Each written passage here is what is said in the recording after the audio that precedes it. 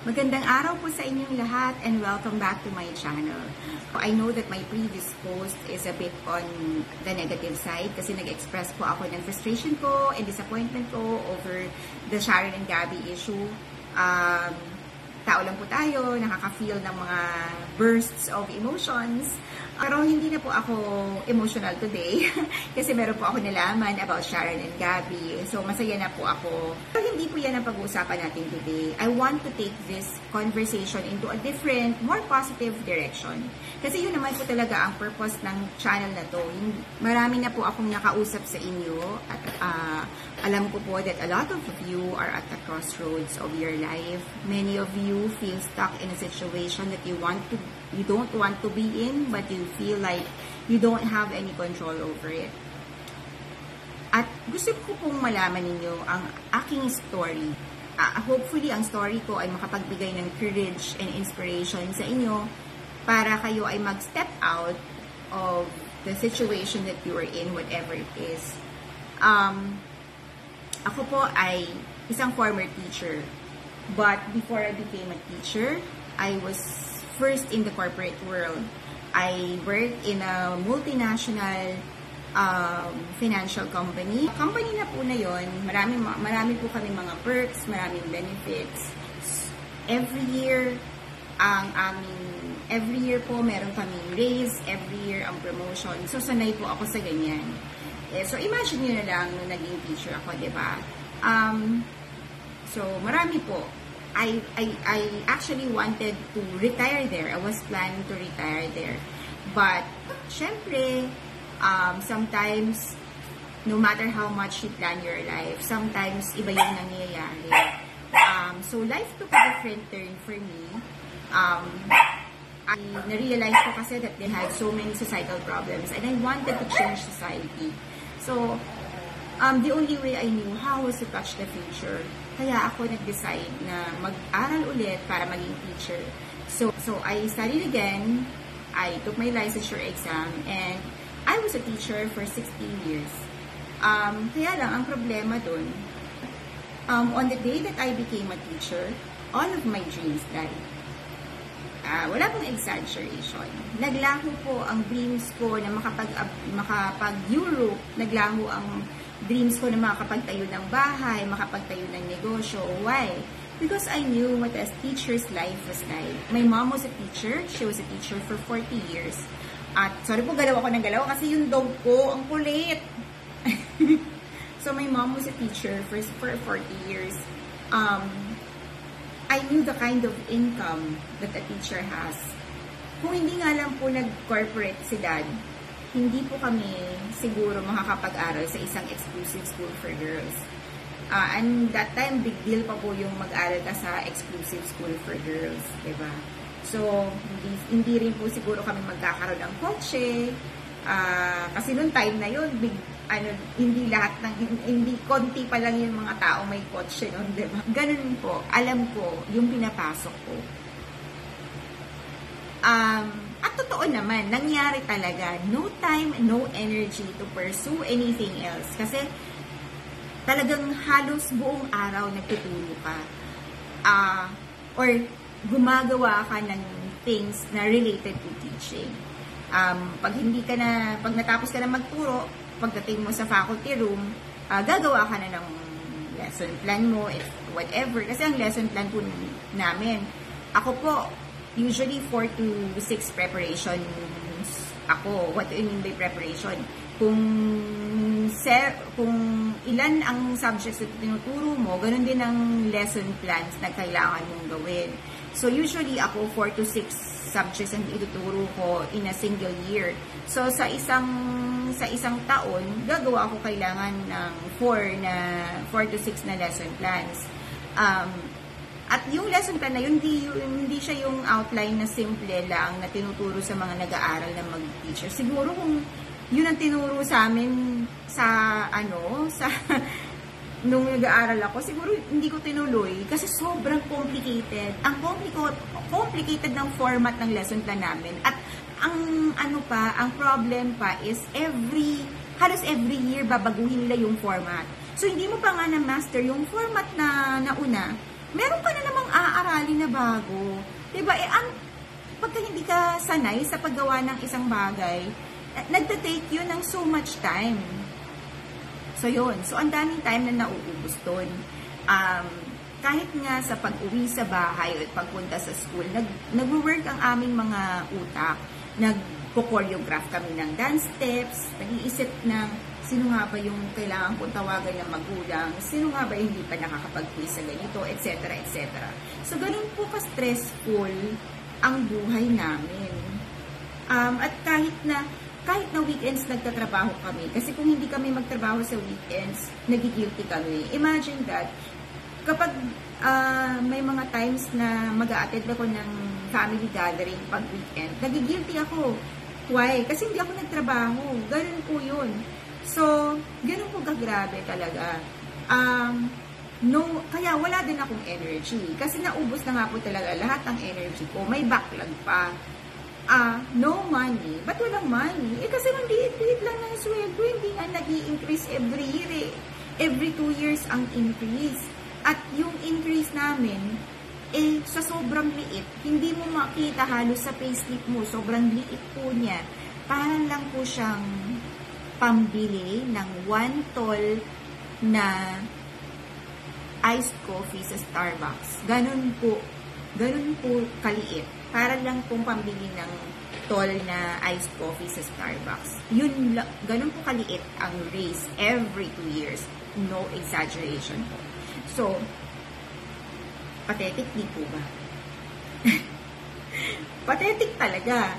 At nag-try po ako magkaroon ng mga side hustle, pero hindi ko rin po kinaya kasi wala nga pong time at wala pong energy. Magkakasakit ka po. Hindi ko po generalize kasi alam ko po na may mga, kasi nasa private school po ako. Mas maraming time ang public school. Sa private school po, whole day kasi kami, so less time. So wala talaga kaming time. Tapos sa private school, very competitive sila. Pero sa ibang private schools, I know that they give, there are some private schools that give good employee benefits. So, I know that. Kaya, ito pong sinishare ko sa inyo ay hindi po generalization yung lahat ng na tuturo sa private school. Lang po ito, based lang po siya sa experience ko dun sa school ko. At hindi po ito pepechonging school competitive school nga po ito at malaki po ang tuition fee dito. Kaya lang, ganun talaga yung buhay namin doon. At tatanungin niyo siguro, bakit hindi ka umalis? Actually,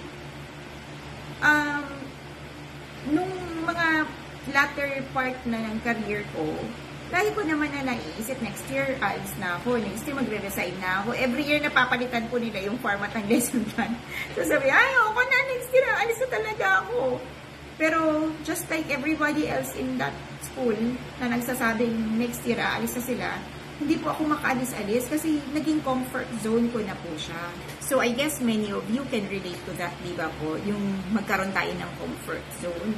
So, naging comfort zone ko yung school. Ayoko pong umalis kasi ayoko nang mag-undergo pa ng pre-employment process. Ayoko na yung uncertainty na pupunta ka sa isang school na hindi mo alam kung anong dadatnan mo doon. Hindi mo alam kung sino-sino yung mga makakasama mo doon. So, natakot po ako na sa adjustment period na naman na pagdadaanan ko kapag ka umalis ako. Don't get me wrong ang dami ko pong masasayang alaala sa teaching. Na-enjoy ko po ang pagko-choreograph, na-enjoy ko po ang relationship ko with the kids, nag-enjoy po ako na nakapag-direct po ako ng play, lagi kami nananalo sa mga competitions, kasi competitive din po ako. So, talagang pagka meron mga contest, yung mga bata talagang sinasanay ko talaga sila ng gusto, at yung mga, kumbaga yung creative juices ko po sa utak ko talagang gumagana po talaga. So, enjoy po talaga ako sa pagtuturo.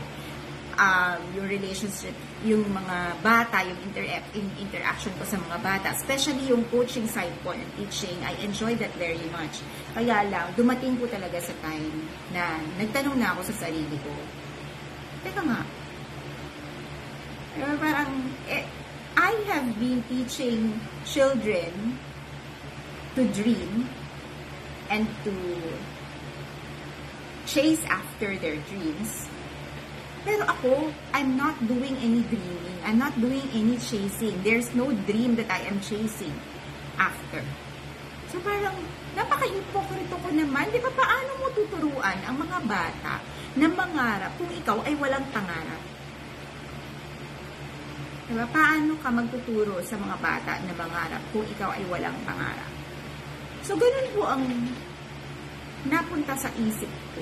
There came a point that I realized that. Tapos, dumating ang pandemic. Na-realize ko that you can work online. Na-realize ko that there's a possibility that you can even work for a client abroad. So sabi ko, baka it's time for me to leave. Yung actually po, yung mom ko was very much against my decision to resign. Sinasabi niya, ba't ka magre-resign? Pag natuturo ka, every month sigurado ka na meron kang pera.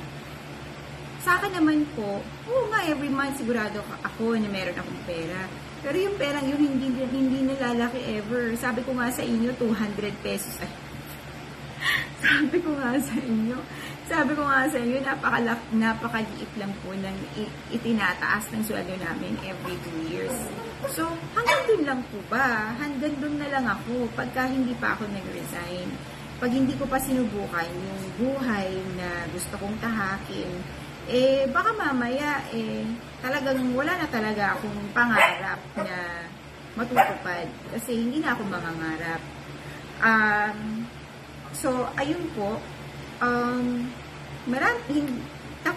takot po talaga ako sa unknown, takot ako sa uncertainties. Nagulat nga po ako at nagawa ko yun. Nagulat ako at nakapag-resign ako. Kasi ako po yung tao na takot sa So, meron po akong comfort zone at takot po ako sa kung ano ang nasa labas ng comfort zone ko. Takot ako sa mga uncertainties. Pero, sabi ko nga, time na for me to change my life. Question ko na din po yung mga limiting beliefs ko. I started getting rid of my limiting beliefs. Ano po yung mga limiting beliefs natin? Yung mga I am too old for this. I cannot do this because I do not know how to do it. Kaya po talaga ako nakapag-decide talaga finally to resign was that sabi ko sa sarili ko, teka muna, bakit ako matatakot pala? God has never abandoned me. So if God has never abandoned me for 48 years, why would He abandon me now? Diba? Kilala ko naman ang Diyos hindi naman niya ako pinabayaan ever in my life So, bakit ako pababayaan ngayon pa? Diba? So, parang naisip ko po yun that if I take this leap now, if I dive into the unknown, God will be waiting for me on the other side. He would be there waiting for me on the other side. And sure, hindi po ako nagkamali sa pag-iisip na nandun po siya sa kabilang dulo, nag-iintay. Kasi, a week after ako nag-resign, meron na po agad na dumating na opportunity for me. Actually, hindi naman po talaga totally na parang wala akong kaplano-plano. Alam ko po kung ano yung gagawin ko. At actually, nag-tutor din po ako ng pandemic. Nag-start ako mag-tutor kasi nga nagkaroon tayo ng time dito lang tayo sa bahay. At naging easier yung teaching kasi naging easier yung mga tasks ng mga bata. So, nagkaroon ako ng time para mag-tutor online. So, yung mga tuties ko, hindi ko po yung binitawan. Kasi sila po yung nag-provide sa akin ng yung pambayad ko po sa mga insurance policies. ko. Tapos, ang problema ko na lang ay yung mga para sa ibang things, ibang stuff. So, yun naman po yung binigay ni Lord sa akin nung a week after na nagkaroon na po ako ng opportunity. So, kaya po, napatunayan ko po yun na mananalig lang po tayo at ibibigay po sa ating God ang kanyang pagkalinga. Magtiwala lang po tayo sa kanya at nandyan lang po siya sa atin at hindi niya po tayo pababayaan. So, kayo po na natatakot na baguhin ang inyong buhay. Kayo po na natatakot na mag-take ng steps towards a better life. Kayo po na natatakot na to go out of your to step out of your comfort zone. Ay wag na po kayong matakot. Kung kayo po ay naniniwala sa Diyos, ay wag na po kayong matakot kasi nandiyan po si God at tutulungan niya po kayo. Hindi niya po kayo pababayaan. So, yun po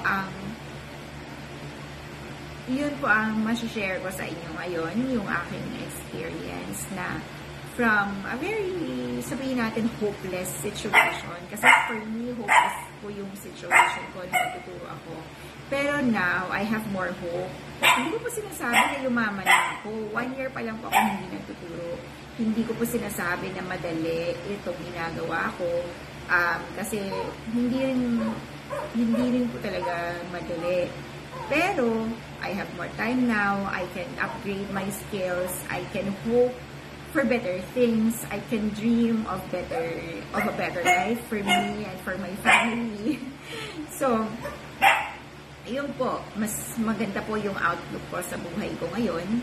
At thank you po at dumadami ang aking subscribers sa aking channel at sana po kung hindi pa po kayo nakasubscribe sa channel ko ay mag-subscribe na din po kayo at sama-sama po natin tahakin ang mas magandang buhay at pag-asa ng buhay together po kahit na po tayo ay medyo may edad na ay pwede pa po rin po tayong mangarap at pwede pa rin po natin tuparin ang ating mga pangarap sa tulong po ni Lord.